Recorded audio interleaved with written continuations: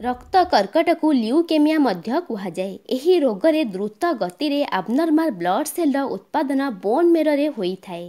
ଏହି ଆବନର୍ମାଲ blood cell von ମେରରେ RBC ଏବଂ ପ୍ଲେଟଲେଟ୍ସର ଉତ୍ପାଦନରେ ପ୍ରଭାବ ପକାଇଥାଏ। ଏହା କୌଣସି ବି ବୟସର ଲୋକମାନଙ୍କୁ ହୋଇପାରେ।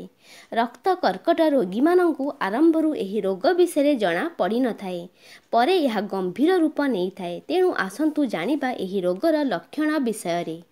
ରକ୍ତ କର୍କଟ ରୋଗ ହେବା ମାତ୍ରେ ଆରମ୍ଭରୁ ଏନେମିଆ ଭଳି ସଂକେତ ମିଳିଥାଏ। ସବୁବେଳେ ଥକା ଲାଗିବା ସହ ଦୁର୍ବଳ ଲାଗିବା ବା ଥଣ୍ଡା ହେବା ଏହି ରୋଗର ଲକ୍ଷଣ ହୋଇପାରେ। ରକ୍ତ କର୍କଟ ହୋଇଥିଲେ ଆରମ୍ଭ ଦିନମାନଙ୍କରେ ଆପଣଙ୍କ ଗଳା ଏବଂ କାଖତଳ ଦରଜ ହେବାକୁ ଲାଗିଥାଏ। ଏହା ସହ ଯଦି ଆପଣ ଗୋଡ଼ ବିନ୍ଧା ବା ଛାତି ପୋଡ଼ାଜଳା ହେଉଛି ତେବେ ତୁରନ୍ତ ଯାଇ ଡାକ୍ତରଙ୍କ ପରାମର୍ଶ କରନ୍ତୁ।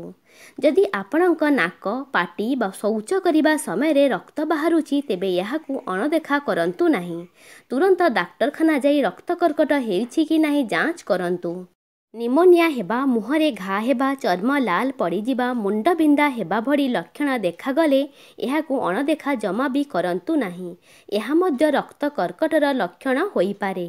ହଠାତ୍ ଓଜନ କମିଯିବା ବା ଭୋକ ନ ଲାଗିବା ଭଳି ସମସ୍ୟା ଦେଖାଗଲେ ସତର୍କ ହୋଇଯାଆନ୍ତୁ। ରକ୍ତ କର୍କଟ ହେଲେ ରୋଗୀର ଶରୀର ଅସାଧାରଣ ଭାବରେ କମ୍ ହୋଇଯାଇଥାଏ। ଏପରି ହେଲେ ତୁରନ୍ତ ଡାକ୍ତରଙ୍କୁ ପରାମର୍ଶ କରାନ୍ତୁ। ପାଗ ଥଣ୍ଡା ଥାଇ ମଧ୍ୟ ଯଦି ଆପଣଙ୍କ ଶରୀରରୁ ଝାଳ ବାହାରୁଛି ତେବେ ଏହା ରକ୍ତ କର୍କଟର ଲକ୍ଷଣ ହୋଇପାରେ।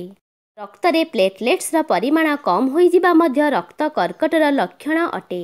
ଏହାର ପ୍ରଭାବରେ ଶରୀରରେ ନୀଳ ଓ ବାଇଗଣୀ ରଙ୍ଗର ଚିହ୍ନ ହୋଇଯାଇଥାଏ। ଯଦି ଏହା ଭିତରୁ ଆପଣଙ୍କ ଶରୀରରେ ଏଭଳି କିଛି ସମସ୍ୟା ପରିଲକ୍ଷିତ ହେଉଛି ତେବେ ତୁରନ୍ତ ଡାକ୍ତରଙ୍କ ସହ ପରାମର୍ଶ କରନ୍ତୁ।